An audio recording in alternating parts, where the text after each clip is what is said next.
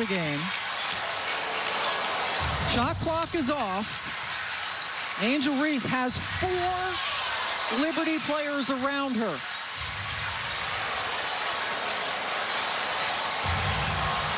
And fans yelling to get the ball into Reese.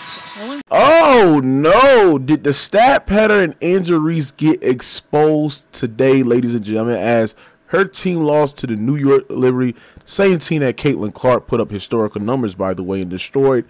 But Angel Reese, ladies and gentlemen, right, her whole Rookie of the Year case has been brought to what she's done with the double-doubles, right? I think Angel Reese had, what, 13 or 14 straight double-doubles, right? Which is a WNBA record as well, right? But over the last couple of games, even against the game against the Atlanta Dream, Angel Reese was in later in those games and getting rebounds and getting points to keep that streak alive, right? And tonight, you just seen today that Angel Reese, when her team was getting blown by, right? They was getting blown out the gym, right? The fact that she was still in the game trying to get 10 points when she shot 3 for 13 on for layups, right?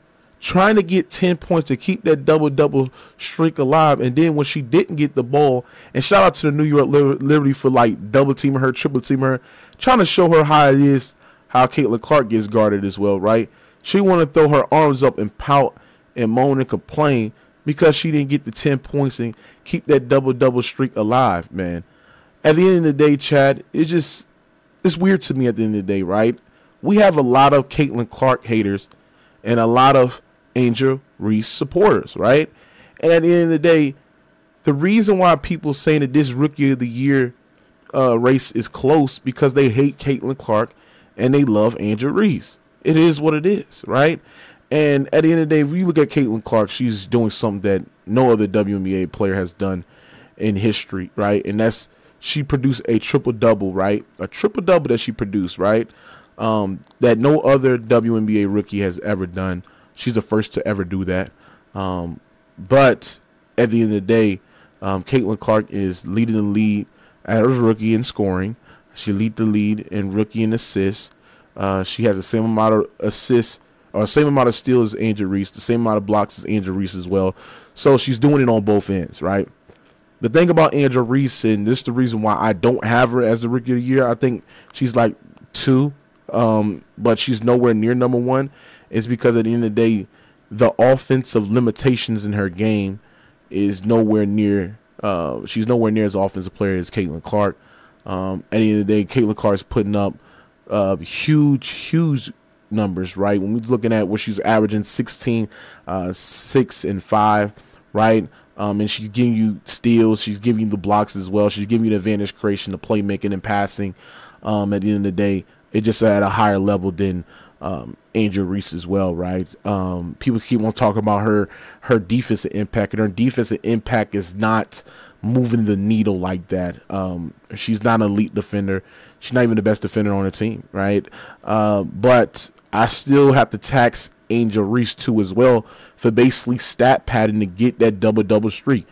Y'all think it's oppressive to Angel Reese, who's literally missing her own shots to get the rebounds and put it back up, right? She misses a layup, she gets the offensive rebound, and she puts it right back up. That's really not oppressive to me because that just tells you that from a big girl perspective, and we're looking at relative to the WNBA, she's shooting below league average for her position.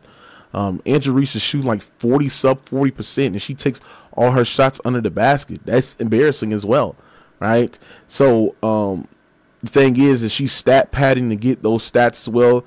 Today proves that she was stat padding getting those stats. She stat padded against Atlanta Dream. This Rookie of the Year race is not even close.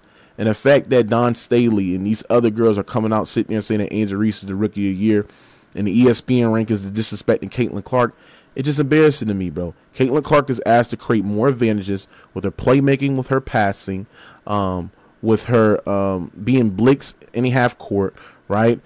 Setting the offensive girls up as well, right? From Kelsey Mitchell, Natasha Smith, Leah Boston. Those girls, they're creating open looks because Caitlin Clark gravity and her attention on the ball, right? And Angel Reese, who is not good offensively, who's awkward in the post, right? She literally gets She literally turns over the ball every time on initial contact. She's a terrible finisher, chat. She's literally a terrible finisher, right? And the fact that y'all trying to lower the bar for Angel Reese, her only job, Angel Reese, is to get rebounds.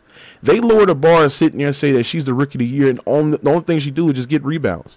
That is sad. That is embarrassing, bro. Caitlin Clark is asked to not only create advantages with the playmaking, with the passing, but she's also asked to score at a high level. She's also asked to be not a liability on her position as well. And she also asked to not only create advantages for herself, but also for her teammates as well, right? So Angel Reese literally exposed herself today, like how they really, really care about these awards. They care about what other people think. And you can tell that Angel Reese is really, really trying to get that Rookie of the Year award and trying to, use narratives to sit there and say that, oh, yeah, she's got the double-doubles. Like, what's more impressive? Something that has never been done before in WNBA history, or something that has literally been done before, right? And I think a triple-double is more impressive than a double-double. Triple-double is more impressive than a double-double, right? That's like sitting there saying that, well, the triple-double is not more impressive than a double-double because the double-double happened 14 straight times. Well, okay, so by that logic, that means when Kobe scored 80 points, right, the guy that scored 30 points 25 straight times, the 30 points 25 straight times is better than Kobe scoring 80 points or Wilt scoring 100 points. Like, that's terrible logic, right? That's never been done before. So something that has never been done before in WNBA rookie history, I'm going to take that, right? So Angel Reese is not Rookie of the Year. This is expose her. She's a stat pattern her stats. This is embarrassing. She's not a good finisher. She's not a good offensive player, man. Give the award to Caitlin Clark.